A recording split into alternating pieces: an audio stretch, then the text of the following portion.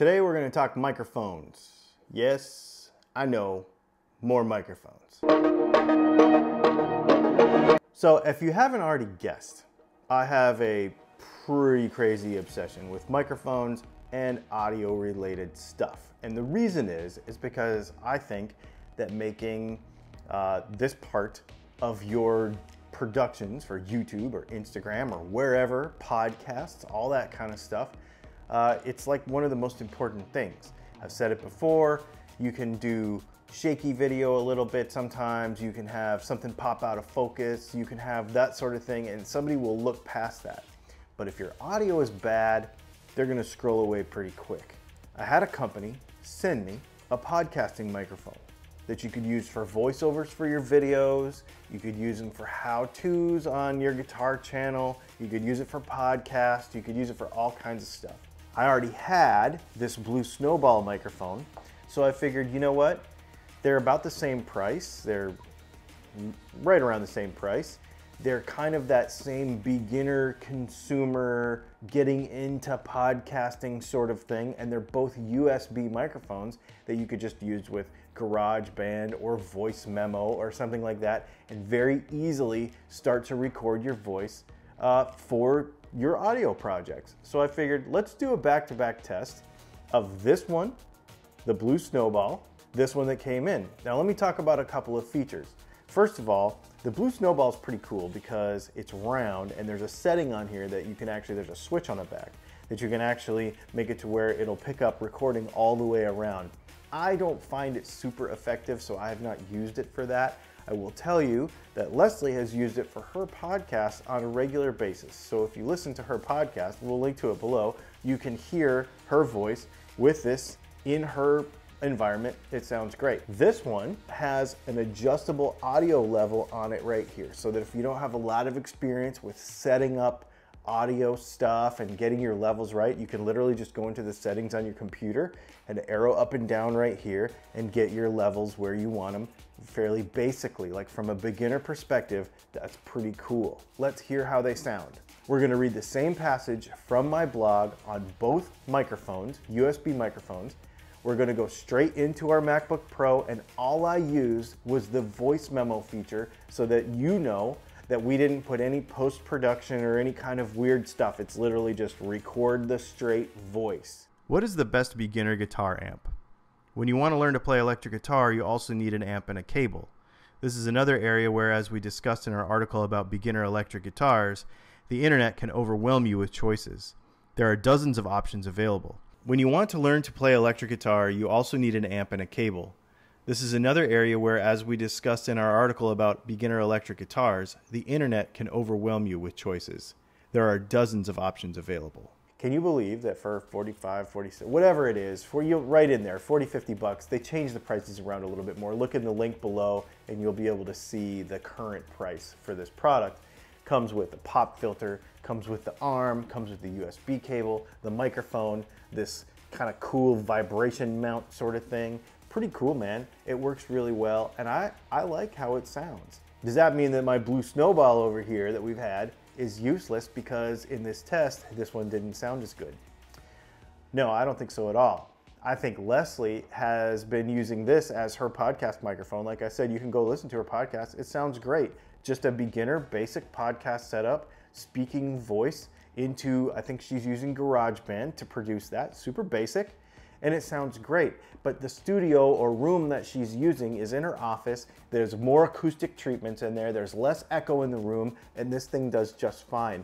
In our dining room in here, it's a little bit more echoey, a little bit more noisy, and you know, if you tap the table like this, it's kind of prone to picking up those noises. This microphone, even in the same environment with those echoes and various noises going on, is going to be a lot cleaner. So if you don't have a perfect setup, or real nice and quiet and carpeted with some padding around you or whatever, maybe this one is a better choice, because I think if you could just clamp it to your dining room table and make a podcast, that's pretty cool. I dig it a lot. The one thing also I will tell you, this is a take anywhere, chuck it in your backpack, have it on your desk. This is a little bit more of a production.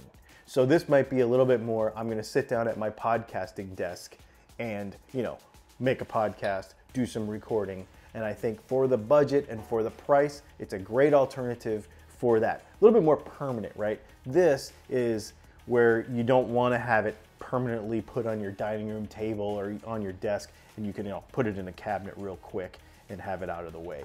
That's another little kind of difference between the two. So I just wanted to share that with you. We'll put a link to this in the description below. We'll put a link to this in the description below. I think they're both useful for different things, and I'm very curious to hear what you think. And I'll tell you what, speaking of that, let's go look at some viewer comments from our last video. All right, let's move this stuff out of the way. Viewer comments. Ryan Miller says, good video. Okay, he's talking about the bolt-on necks video that we did actually last year. This one comes up very often about people over-tightening their neck causing problems and why shims are bad and all that sort of stuff. There's a couple videos about that. You should go watch that. He says, good video. It's the concept of a compression flange. Engineers get this. Most guitarists apparently don't. Don't over tighten your neck, especially if you use shims. And if you have questions about that, leave it in the comments. Lost Smoke says about our video where we shot at that old music video where we shot at that old dealership. Hypothetically, regarding quote unquote trespass, if you look like you belong, you do. I think he was trying to get me to go inside that building.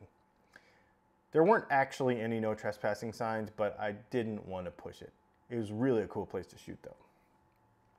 And Felix Martinez says, in all caps, only a Gibson is good enough. For what? Like a doorstop, a guitar, firewood, classic rock, like what? Only a Gibson is good enough for what? That's a good question. The other thing I want to mention to you is probably, it's going to be about another week or so, but the end of December, we're going to give away 5 year-long like membership things to the Go Guitar app, that learning guitar app that we did a video on a few weeks ago. That's coming. So make sure that you comment in the comments of this video or any of these other ones we've been talking about this, your goals for guitar playing for the next 6 months or a year for 2019, we'll call it, and put that in the comments, and maybe we'll pick you to win one of those 5 apps for a year. iOS only for now, just so you know. So if you don't use iOS, I keep forgetting to mention that. You can't do that. So the other thing is, make sure you check out our Patreon, because I didn't mention it in this video, but we're going to give this away actually over on our Patreon. So we're giving this microphone and this whole setup, everything, somebody's going to get this. So you need to go check that out for sure. Patreon.com/DylanTalksTone. And we have a bunch of other stuff going on over there too. Some tuners, a headphone amp, a bunch of other stuff. Really, really cool stuff. So go check it out over there on Patreon. I just go do that because I think you'll dig it. Thanks for hanging out, and we'll see you soon.